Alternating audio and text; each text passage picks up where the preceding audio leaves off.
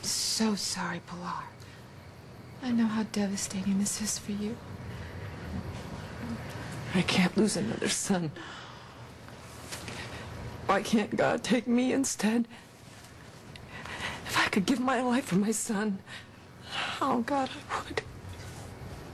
I now know for the first time what it feels like to want to sacrifice everything for your son. I'm gonna go.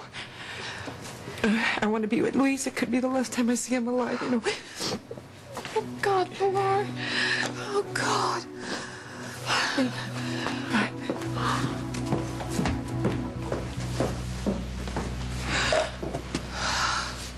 How much more is she gonna have to take? Why does she always have to suffer so much?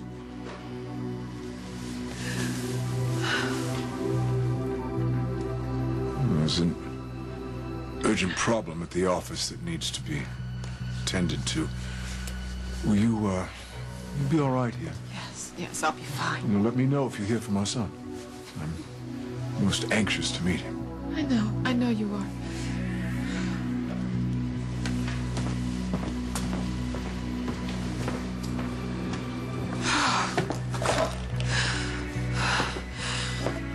What kind of monster am I to even be about letting Luis be executed for crimes that my son committed? God, haven't I learned anything about keeping secrets?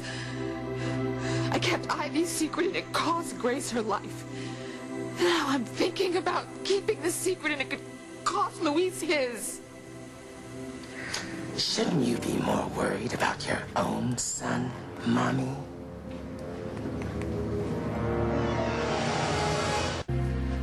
How long have you been listening?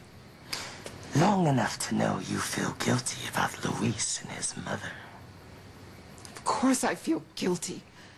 Did you see the pain that you've put Pilar in?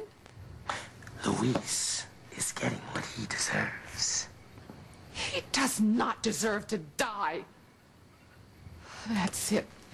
That's enough. I'm calling the police and I'm going to tell them everything. I'm not going to stand by and watch another mother's son die. And then I will die. What? If you turn me in, then I'll die. Is that what you want, Mommy? Do you want your own son